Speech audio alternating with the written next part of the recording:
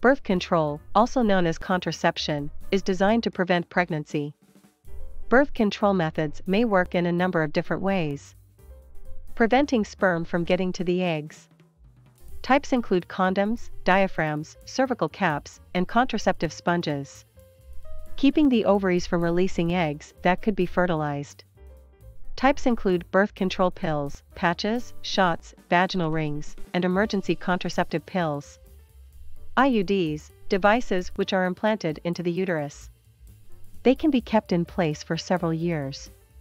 Sterilization, which permanently prevents someone from getting pregnant or from being able to get someone else pregnant.